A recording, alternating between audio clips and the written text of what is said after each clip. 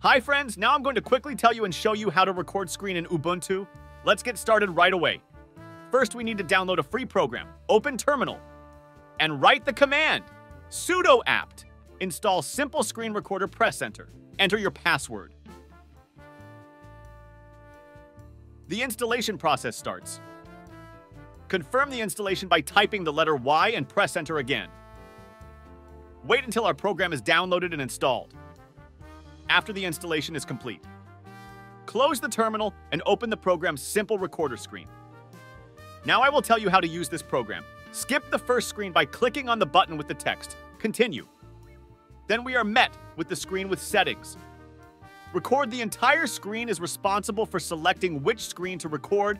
It is relevant for people who have more than one monitor. Record a fixed rectangle is responsible for recording a specific area on the screen.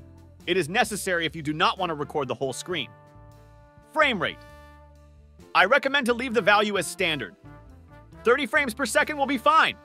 Record cursor, record your mouse cursor or not. And record audio, record audio or not. It's pretty straightforward. Click the Continue button. Next, select the location where the recorded file will be saved. You can change the location by clicking on the Browse button. Personally, I will leave the recording path standard. Video codec. I recommend you to leave the standard values, but if you are not satisfied with the quality of the recorded video, change the preset to a more acceptable for your computer. Click the Continue button. Great, now the program is set up and ready to record video. You can assign hotkeys to start recording. I will use the panel at the top. To do this, minimize the program. And on the top right, we have an icon of this program, by clicking on which opens the menu. Here we can start screen recording, stop recording, and save it in one click.